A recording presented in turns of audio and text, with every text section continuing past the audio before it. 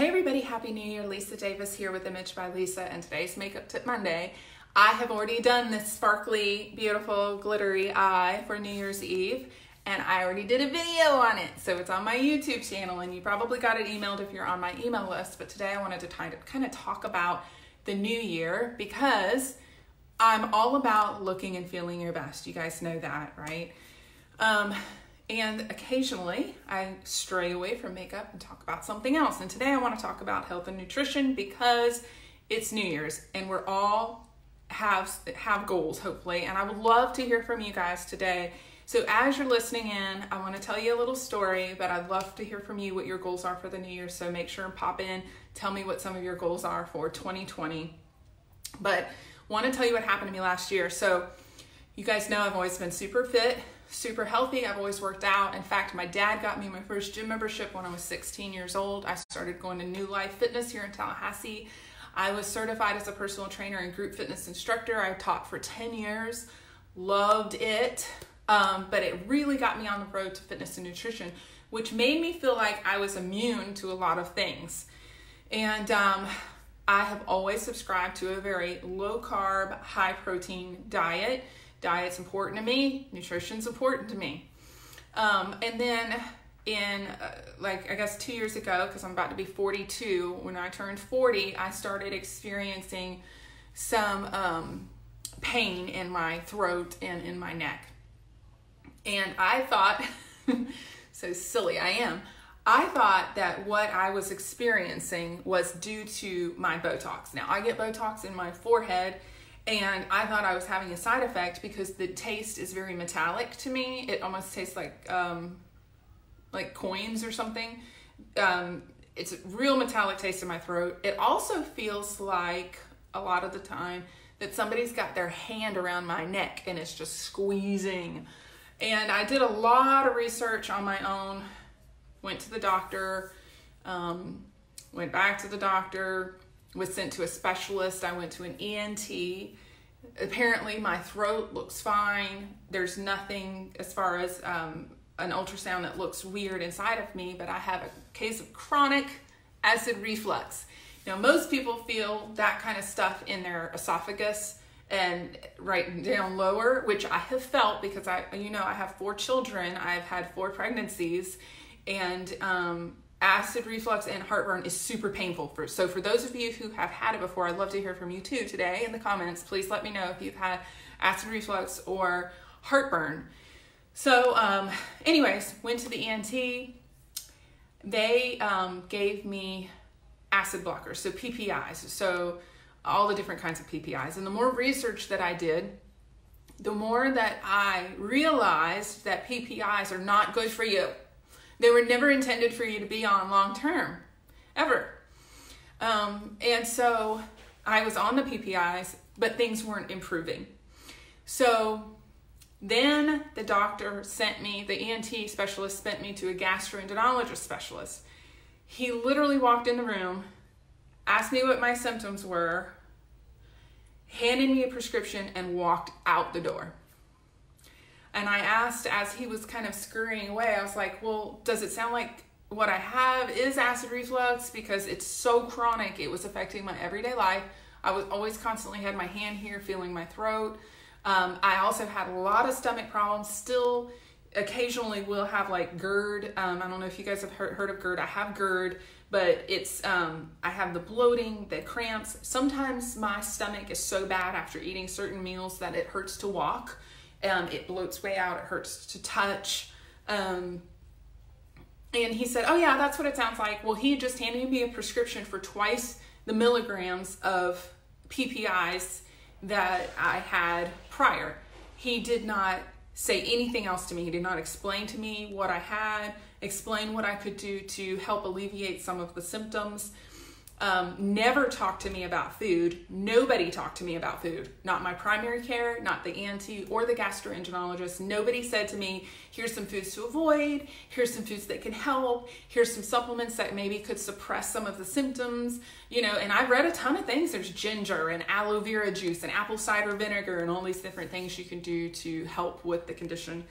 But nobody ever mentioned that. They just kept pushing pills on me more and more. So When he walked out and he had handed me twice the milligrams of the same PPI that I was already on and not having any relief, I knew that I didn't want to go that route. And I knew from what my research told me that PPIs are not good for you. Not good for you. So I decided to go on a little journey this year, and that is why I wanted to share some things with you guys today, because I see all the resolutions, all the goal setting, especially the new year. People want to get rid of the fluff. They want to get rid of the bloat. You feel yucky because you've been eating all this Christmas crap. And yes, that's all awesome and great and good. And joining the gym is really, really good. But here's the reality of it. 50% of the people who join the gym this month will quit in 4 weeks. They will be done in 4 weeks. By January 31st, they will not walk back into the gym. 80% of those people who join the gym this month will quit within 5 months. And so we see this influx. Everybody's got these great big goals. Well, that's great. And I'm not trying to discourage you from joining a gym. What I want to encourage you in is that nutrition and health are more about diet than they really are about workouts. And you guys know I'm saying that from a place of loving my workouts and loving exercising, and I love the gym. But 80% of the battle is nutrition, and it's not about just calories in, calories out, losing the weight. It's also about health and solving chronic illness and disease. So that is something that's really been impressed on me this year, because I used to be all about low carb, keto, calories in, calories out. It's all math. Staying fit and healthy, it's all math. It's just calories. It's just, do you burn more calories than you take in? That was used to be my perspective. And now I'm learning through a lot of research, and I want to recommend a book to you, that it's really more about what you put in your body, and that all calories are not created equal. Some calories actually carry, or some calories and foods actually carry information to my cells that heal my body. That's the way God designed it to be, and can fight chronic disease. And this is so important. I felt like I had to impress this upon all of us right now, because the American diet is what we call SAD. The standard American diet is SAD. It is 70% processed. We are 70% overweight and obese. We are overfed, we are undernourished, and chronic disease is on the rise. So this new year, I wanted us to kind of shift our focus. At least that's what's happened for me this year. And it's not about just looking good. For me now, in my 40s plus, it's about health. It's about chronic disease. It's about preventing cancer and autoimmune disorders and Alzheimer's and dementia and acid reflux and bloat, because I want to be there and be present for my children, and I don't want to have these symptoms. And so that took me on a journey to really listening to a lot of information and reading a lot of information from functional doctors. Doctors who try to solve the cause of chronic illness and disease instead of just treating the symptoms of chronic illness and disease. That has been the biggest shift for me, is to understand that the number one cause of disease in America is lifestyle related. And so if we can prevent it from happening and also lessen the effects of it through what we eat, we can become a healthier society. And so I wanted to just reach out and show this book to you. Now, those of you who follow me on Instagram, because I know most of you who follow me on Facebook do not follow me on Instagram. It's a younger demographic on Instagram. I have twice as many followers on Instagram than I do on Facebook. So those girls on Instagram have seen me post this over and over and over again, but it's called Food. What the Heck Should I Eat by Dr. Mark Hyman. You guys know I love to read and I love to recommend books, but I have been telling everybody that I've come in contact with, get this book. Get this book. It will blow your mind. So he takes every single food group and he really breaks it down. He talks about the studies behind it, the science behind it, what we as Americans have accepted to be true isn't really true, why that is.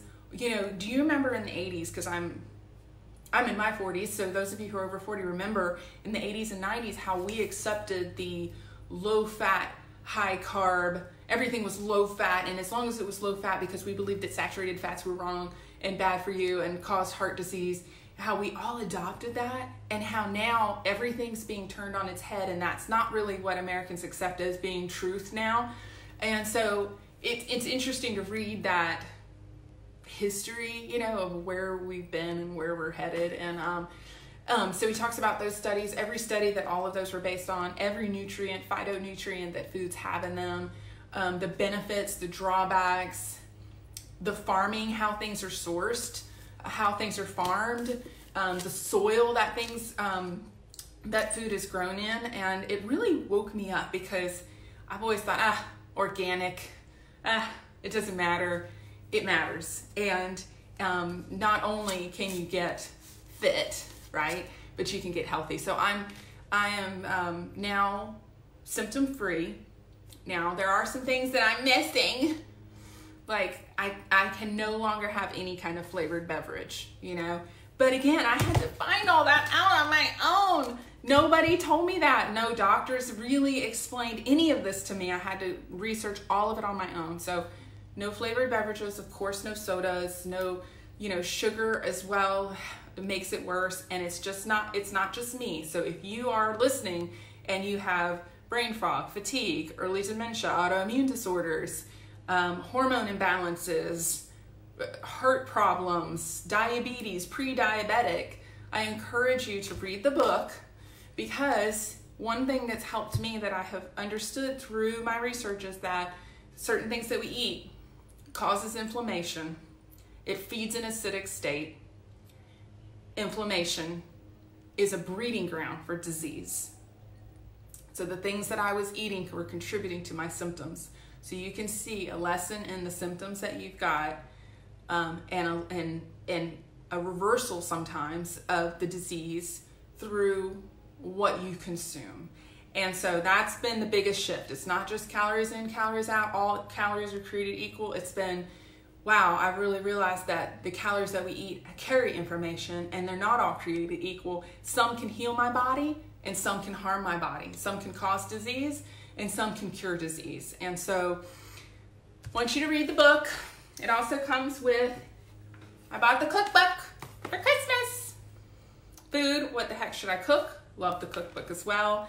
And then, you know, the last thing I'll say is, if you are looking to really improve your nutrition this year, start the detox with me. Everything that I have read supports what I do with Arbonne, which is a month-long detox, getting off of sugar, acidic, allergenic foods that breed disease, and just breaking that cycle, giving your body a break, opening up those drains of elimination, giving your liver a break, giving your kidneys a break, you know, allowing all the toxins to flow out of your body. And so I would encourage you to watch that video. I'm going to post it in the comments later so that you can go back and watch the video, because this video is not about Arbonne's 30 days to, you know, 30 days to healthy living is the name of our cleanse.